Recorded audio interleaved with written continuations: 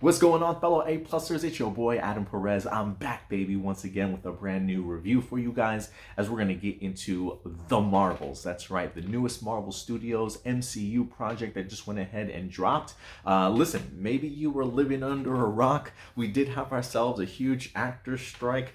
Promotions for this movie and marketing has been rather dull, unfortunately, because they have not been able to get their stars in front of the camera to promote this. So you may not have even known there was a sequel happening or even a sequel dropping to Captain Marvel, but we do in fact have ourselves a brand new MCU film titled The Marvels, the sequel to Captain Marvel that just went ahead and released today.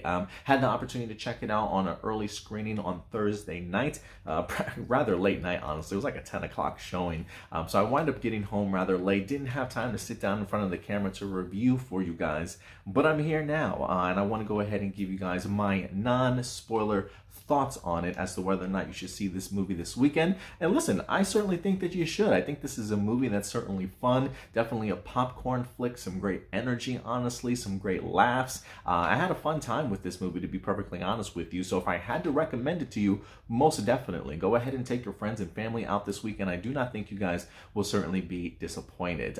This movie comes to us as we have ourselves a trio that are in fact the leads of this movie. Brie Larson returning as Carol Danvers, aka Captain Marvel, a newbie on the scene, if you will, in Iman Vellani, who plays Miss Marvel in here as well. If you have not been introduced to her yet, check out the Miss Marvel series over on Disney+.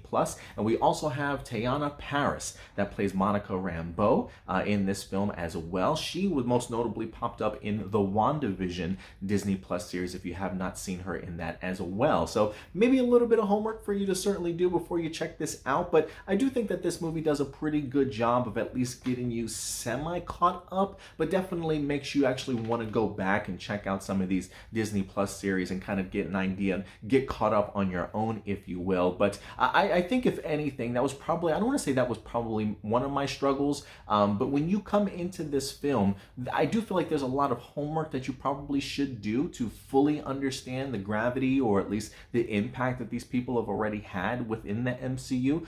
So I do think that was a little bit of a detriment going into this movie, and I don't necessarily, I think they did as good as they could with this movie literally coming in at about an hour and 45 minutes. So relatively short film, but the pacing is great. It gets you right into the action, some really great interactions between a lot of our characters in here. So they definitely do not miss a beat whatsoever. This definitely felt like a film that went by rather quickly. And I personally wouldn't have minded an extra 15 or 20 minutes of this film. If anything, I will say the cons, just to get the cons out of the way, aside from the idea of maybe doing a better job of introducing us to some of these characters, I do think that I would have liked a little bit more density within the plot itself. The opportunity for these characters to really sit down with each other, do some character exposition a little bit more, especially when you have some inner conflict between some of these characters. While I appreciate the way that they are certainly handled in this movie, I do think just to get a full emotional grasp on things, some more exposition and a little bit more density within this movie probably could have gone a long way in pushing it a little bit more over the top. Again, I walked away having a really fun time with this movie. I will say the action is incredible in here, especially some of the choreography.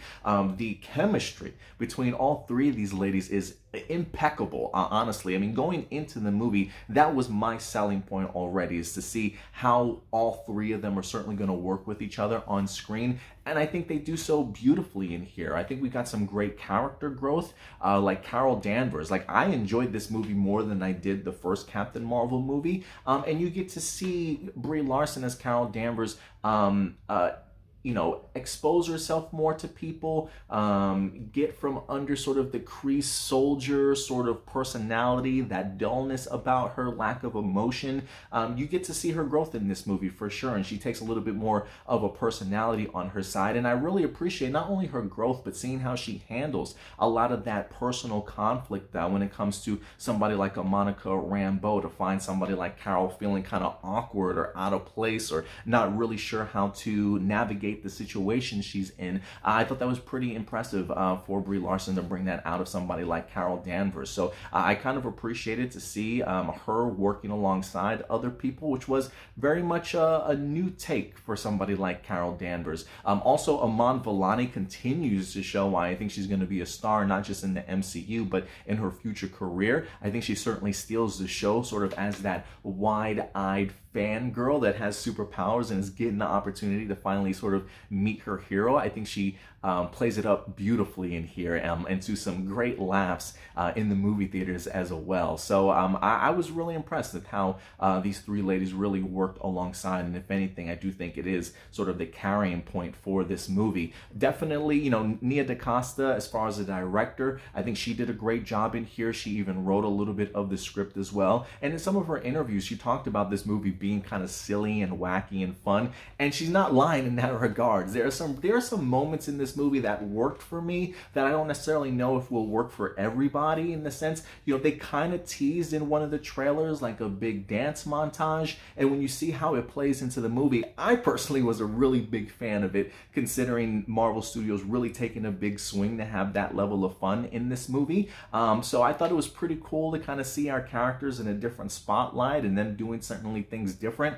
And so for me, it really worked for me, but I can understand if it didn't necessarily work for everybody in this movie. I wasn't necessarily the biggest fan of the villain itself, but I thought the intentions of the villain, how they connected the overall plot to you know, instances from the past Captain Marvel movie as well. I thought that was pretty smart on them also. But overall, really enjoyable movie, man. You know, I definitely am not going to crap on it. I think it's pretty positive on Rotten Tomatoes so far right now, even though I don't really care for critic scores, if you will, simply because I'm going to judge the movie on my own, which I always recommend you guys do too. If it's a movie you want to see, if you're interested in it, go see it for yourself. But if I have to recommend it to you, I certainly will. I do think you guys will certainly enjoy this as a great popcorn flick. And I will say, the mid-credit scene in here blew me away. The mid-credit scene is almost worth the price of admission alone, but there's definitely more in this Marvel movie to certainly enjoy, and one that I actually might try and check out again later on this week. So while this is a non-spoiler review, I do believe me and Indy will be giving you guys our spoiler review this upcoming Tuesday. We may even go live with that, so certainly stay tuned to this channel for any updates. If I had to give you guys my grade for this film, give me a B-. If